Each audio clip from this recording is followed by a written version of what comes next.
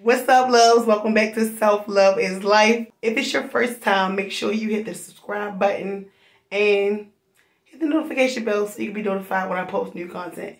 Now, y'all see this pink robe, so y'all know what time it is. It's time to get on the scale. Yesterday, I went off my diet and we went to an Italian restaurant for Mother's Day, and I was so scared that I was going to gain like half my weight back, right? I was terrified. So and mind you, we had a salad to start. We got family style. So we got a salad to start. We got 2 freaking appetizers. We got 2 main courses and 2 entrees and 2 desserts. Yeah. But I was just nibbling. Like, I refused to go hard. And thank God I woke up this morning. I got on the scale and I was only up 1 freaking pound, y'all. Like, I was so freaking pumped about that. So I was like, girl, get to working out. And that's what I did. And we about to get on the scale just to make sure everything is good. I just got out the shower. I washed my hair, y'all. I told y'all last video that my hair was funky, okay, from working out.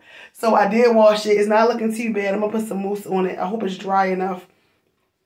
But anyway, we're going to hop on the scale, see where we starting this week at, and I'm going to tell y'all what my plan is for this week. Let's go. Okay. So the scale is reading 287.9, and a little while ago it was 287.5, but we're going to go what it says right now. I did just drink some water. Maybe that's what it is. That's fine. So that means that I think I'm exactly where I was, where I left off Saturday morning.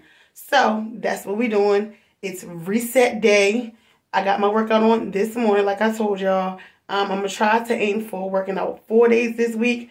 But, of course, the next goal is freaking 280. I will definitely let y'all know when I get there. But I'm going to take y'all on this ride with me for sure. If you want to join the journey, just let me know.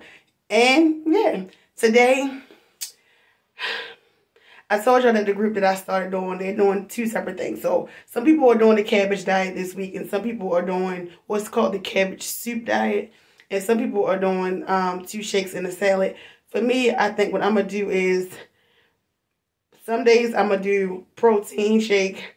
And then for dinner, I'll probably just do a salad and a protein, some kind of meat. But today, I think I'm just going to drink water all day and then just have a piece of salmon and some shrimp and a salad for dinner. And that's the plan for today. But for the rest of the week, if I feel like I need something else, I think maybe I'll do a protein shake and then have dinner. And it's going to be a protein and a salad. So that's the plan. If I deviate from the plan, I'll let y'all know.